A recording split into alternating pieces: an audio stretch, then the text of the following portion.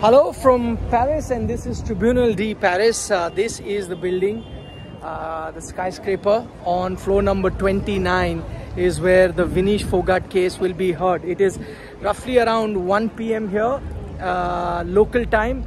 In another hour's time, that is 2 p.m., which is 5:30 p.m. Indian Standard Time, the hearing will start.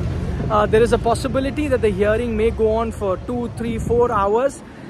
If the judge feels that no, they need to have another hearing, then maybe they'll give another date. But if she feels she's heard enough, then she could announce the judgment today, or they could, but they're supposed to announce the judgment before the Olympic Games end, that is the 11th. So either it'll be today itself, a little later, or it could be by the 11th as well. But the hearing starts here today. Just to let you know, Honorable Dr. Annabel Bennett, she will be the sole arbitrator. She'll be the sole person listening to the case.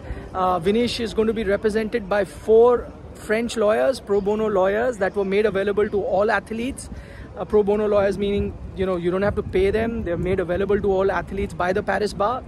And there were going to be 2 amicus curiae, which is Vidushpat Singhania, who's a sports law expert. You must have heard of his name earlier in the BCCI case. He assisted Dr. Mukul Mudgal. He's going to be there assisting Harish Salve, the top legal eagle, as you already know.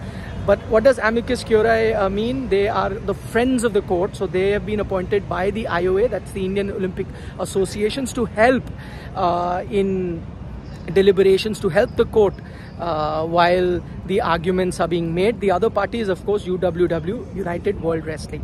They will have their lawyers which will argue the case, saying no, what they did was right. Of course, the lawyers of Vinesh are going to be arguing that no, she deserves a silver medal, a joint silver, because she reached the final in a weight category on the day that she was within the weight limit. So that's going to happen right here. Showing you once again. This is the venue for the hearing. You can see a lot of protesters here. They are for, you know, obviously for some other hearing. Plenty of hearings happen here. On floor number 29 is, I believe, where the CAAS, that is Court of Arbitration for Sports, their ad hoc office has been set up, and that's where that hearing is going to happen. Paris, Tribunal D Paris. Nikhil now signing off.